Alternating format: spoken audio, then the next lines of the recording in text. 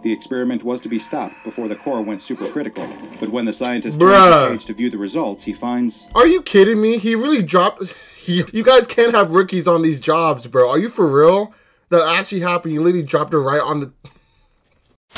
Later, in the void. What's going on, everyone? It's your boy Savvy, and welcome back to the Savvy Show. And just like clockwork, Dr. Bob just dropped a SCP animation, and this one looks pretty interesting. Hopefully it's a creepy one on our hands, guys. Today, it's SCP-095-FR, the Demon Core. So with the abbreviations FR, I'm assuming this SCP is from France, and the Demon Core. So hopefully we get to see some cool demon powers or potentially something crazy going on with this SCP. I want this to be a banger so bad, but like always, the only way to find out is if we dive deep. So we got to get it going. So with that being said, if you guys are excited for this reaction, please remember to smash that like button, smash that sub button, and hit that bell so you can stay plugged for each and every upload. And let's get this video to 100 likes before the next upload. That's going to be our new benchmark going forward. So let's get it done. Let's hit 100 likes on this one, and let's get it popping together. So without any further ado, let's get this show started.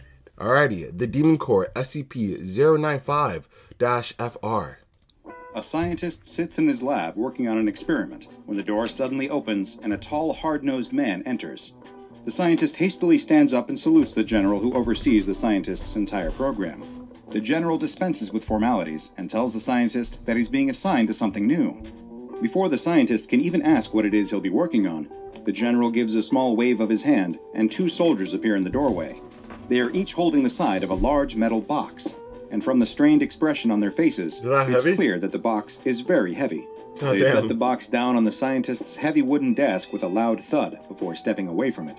The scientist looks over the bulky lead case that's been brought to him, no idea of what could be waiting inside. "Be very careful with this," the general says, before handing a folder full of papers to the scientist. The scientist, unsure of how to respond, moves his hand to salute the general, but he has already turned on his heel and started to exit the small lab, followed closely behind by the two soldiers. The scientist looks over the folder that was given to him.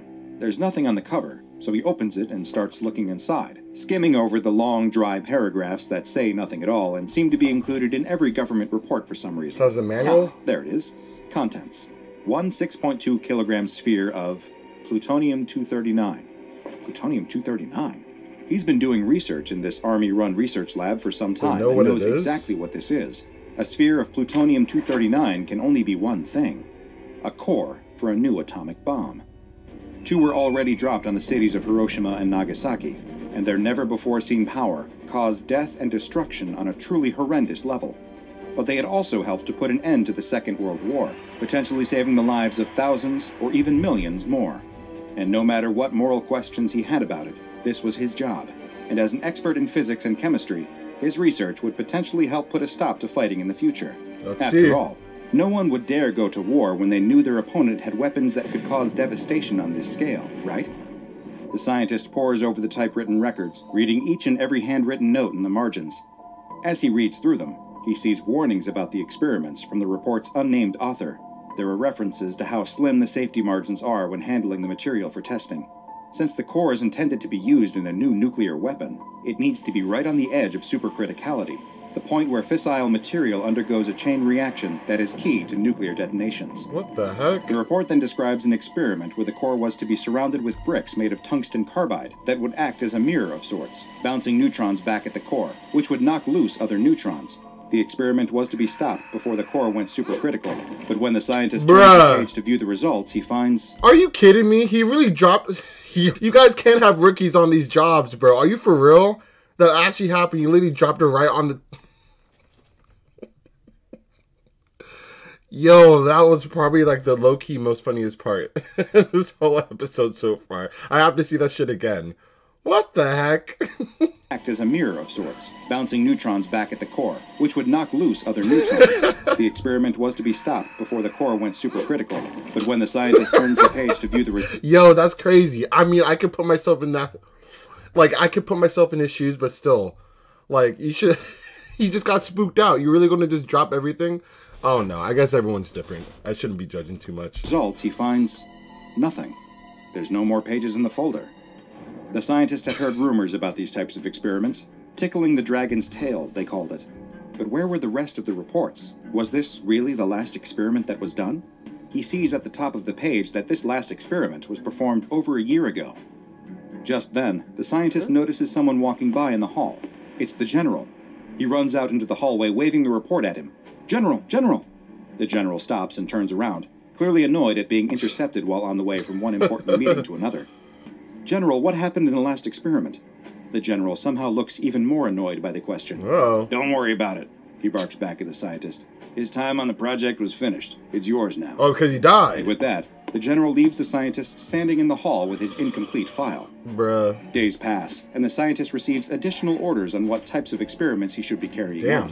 All of them are designed to guarantee that the core of plutonium will be suitable for use in a new weapon.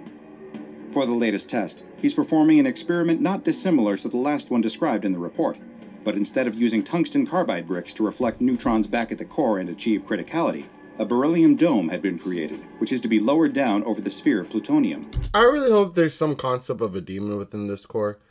I'm going to know vibes that there might be, so hopefully this one will surprise us, because I'm not too sure what to expect, besides what we already know. As he lowers the dome, he knows that if it were to close completely, it would cause the core to go supercritical in an instant. In order to prevent this, he uses a screwdriver to prop up one side of the dome, allowing just enough neutrons to escape so that the core can maintain its stability. Smart. As he lowers the dome just a small amount more, he starts to hear something. It's a faint noise at first, but gradually grows more and more audible. Radioactivity produces no sound, so the scientist is confused, especially since it sounds like the noise is coming from inside the dome. Hopefully it's those little spooky skeleton ghosts that we saw from the last dude that dropped everything that he was holding on top of this freaking core. Hopefully that's like the demon stuff. But surely that's impossible. There were no processes happening within that should be creating any sort of noise. The scientist bends down and lifts up the edge of the dome ever so slightly more, just enough so that he can peek inside. As he does, the sound grows louder. He looks right into the core of plutonium-239 and sees something. There is movement on the sphere. He knows this is impossible, but he can see them with his own eyes, images dancing on the surface of the plutonium sphere. They were faces, unnatural faces, contorted and twisted in pain. Oh, wow. He can see now that these are the source of the sound he was hearing. One of them's a human because the face. faces are screaming. The scientist jumps back, and the screwdriver slips away from the edge of the beryllium dome, allowing it to fall and completely cover the plutonium. Out in the hallway, a security guard covers his eyes, momentarily blinded by the flash of intense blue light. When his vision returns, he runs into the laboratory it came from. The exposed sphere of plutonium sits on the desk, and the security guard looks up to see that the dome that once covered it has been embedded into the ceiling. Oh my god! He hears a moan come from the other side of the desk and rushes around to help the scientist. But when he looks down at the ground, he doesn't see a man. Lying there on the floor is a charred and bloody body, the small amount of skin and flesh that is left sloughing off his body. The scientist reaches toward him with a skeletal hand, emitting one final groan before collapsing. Oh my god! Nuclear weapons have claimed many lives, not just those who suffered directly from their overwhelming destructive energy or the subsequent residual radiation known as fallout, but many of those who researched and developed the science and technology behind them also became victims of their incredible, almost otherworldly power. I think his face was in the little demon core. When the other dude was looking, we saw all those faces, and we saw a guy that had a similar face like his. I'm pretty sure the people that die from this core get sucked into the core, maybe. We shall see. Today's anomaly is an example of exactly that, combining the astonishing power of nuclear weapons with the world of the supernatural. This is SCP-095-FR. Yep, it's definitely him. You can see the little mole. Yep, I was right. The Demon Core. You guys can see it better too, right here. Same mole that the other dude had, and similar hairstyle. SCP-095-FR is a 6.2 kilogram sphere, 89 millimeters in diameter, that is composed entirely of plutonium-239. Despite at one point seeming to be a normal sphere of the plutonium isotope, SCP-095-FR now seems to be in a permanent, self-sustaining state of criticality. This results in a near-constant emission of alpha radiation, which is powerful enough to damage any electrical circuits within a 20-meter radius. The sphere's danger grows the closer you get to it, too. Within a 10-meter radius, any living tissue will become extremely irradiated, leading to radiation sickness, while denser materials like metal or bone will themselves become extremely radioactive. The plutonium sphere is somehow able to maintain a consistent mass, despite its state, which should lead to a decrease in overall mass. It's theorized that it may be undergoing some sort of regenerative process, though it's been impossible to determine just how this might be occurring. SCP-095-FR was recovered from the seafloor near Bikini Atoll, which was the site of a series of nuclear weapon tests by the United States government known as Operation Crossroad. That makes sense. These and later tests, including the Castle Bravo test, resulted in the island chain becoming extremely irradiated, and many of the island's residents soon showed signs of acute radiation syndrome, leading to much of the indigenous population being forced to relocate. Following the Operation Crossroad test, an anomalously high source of radiation was detected in the sea. Though records are incomplete, it appears that the core of plutonium that had been responsible for the deaths of multiple scientists had somehow ended up on the ocean floor. Whether it got there due to being part of a failed bomb detonation, or if it somehow appeared there by other, more anomalous means, is unknown.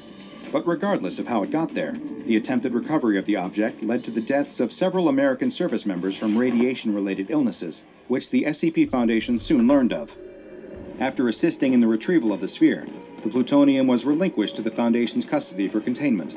The SCP-095-FR sphere was placed under the purview of the French branch of the SCP Foundation, owing to their having a readily available site for containment, where the sphere was stored in a lead-lined radiation-blocking safe and classified as Euclid. Only D-Class were permitted to transport and handle the plutonium, since its effects amounted to a death sentence for anyone who got too close. They were also responsible for transferring the sphere to a new safe every 6 months, due to the damage it was causing them from constant bombardment of radiation. All of these containment procedures would have to be changed, though, following the events of January 7, 2015. On that day, 69 years after it first took the lives of 2 scientists at the Los Alamos laboratory, and despite it being a scientific impossibility, the Demon Core suddenly went supercritical all on its own. Damn! The resulting explosion was estimated to be roughly 33 kilotons, or about twice the power of the atomic bombs that had been detonated over Hiroshima and Nagasaki. Nearly the entire site housing SCP-095-FR was destroyed, along with 14 other safe and Euclid-class anomalies, and it killed over a dozen other SCPs along the way. Wow. That is what...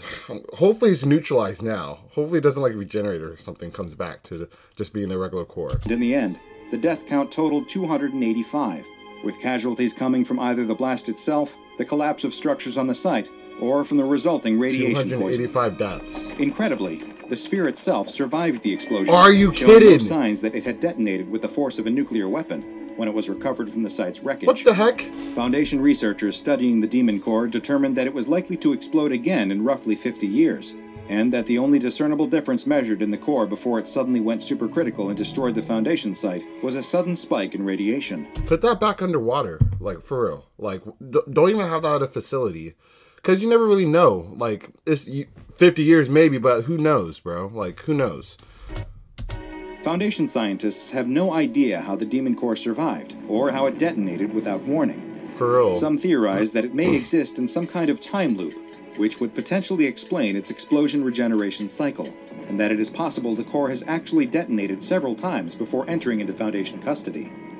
But perhaps the bigger question when it comes to the Demon Core and why it has become such a dangerous object is why. Is there something contained within this seemingly cursed sphere of plutonium? Is it a part of those who have been impacted by the quest to harness the power of atomic energy somehow contained within, now desperate to get out and unleash their anger on the world? Research continues, but due to the extreme danger that comes from working with the anomaly, it's likely these questions will remain unanswered for some time. Following the destruction of the Foundation site, SCP-095-FR was reclassified to Keter and moved to an underground bunker designed to withstand an explosion equivalent to a standard atomic bomb, which it is hoped will be enough to contain the blast that is almost inevitably going to happen again. Yeah, this is like pointless to even keep it, steady it. Like, it's not worth the risk. It took out a whole site. 200 and something people died. 14 anomalies. Yo, it's just ruining more stuff for you guys. I don't know. I feel like they should just put it under the water. It's a sobering thought, even for those of us who work with and around anomalies on a daily basis, to be reminded of the incredible destructive power of nuclear weapons. Some of the most feared and deadly anomalies contained by the SCP Foundation pale in comparison to the carnage that we've inflicted on ourselves. And it's important to remember that sometimes the true demons are found inside of us. That's interesting. I want to hear that again. It's a sobering thought, even for those of us who work with and around anomalies on a daily basis, to be reminded of the incredible destructive power of nuclear weapons. Some of the most feared and deadly anomalies contained by the SCP Foundation pale in comparison to the carnage that we've inflicted on ourselves. And it's important to remember that sometimes the true demons are found inside of us. Now go and watch another entry from the files of Dr. Bob, like SCP-095-FR, Dr. Bob, you're wildin'. Photographs, for another anomalous object with a strange and deadly secret. This guy's flexing too much. I think this is the worst he's ever done so far at the end of the video. This guy's playing with this SCP, bruh. And make sure you subscribe and turn on notifications so you don't miss a single anomaly as we delve further and further into the SCP Foundation's classified archives. Dr. Bob's gonna blow up and then we'll see his face in the core and we'll finally get a face reveal. But yo, this was cool, man. Hopefully you guys all like this reaction. This SCP, honestly, nothing crazy, to be honest. From what I'm used to from Dr. Bob, nothing out of the ordinary. His shit's always bangers. This is a good one. It just seems pretty simple on surface level, but I definitely like the concept of why it's erupting every single time, because maybe the souls are trying to, you know, get out or whatever, or the people that was trying to harness the power of, you know, a nuke. So, I mean, that part was unique in itself, but all in all, it was a decent SCP. Let me know what you guys thought about it in the comment section below, and also remember to smash that like button if you enjoyed it, and especially if you made it all the way to the end. Come on now, quit playing with me. And also remember to hit that bell so you can stay plugged for each and every upload. And unfortunately, that concludes today's episode. However, I'll catch you guys on the next one.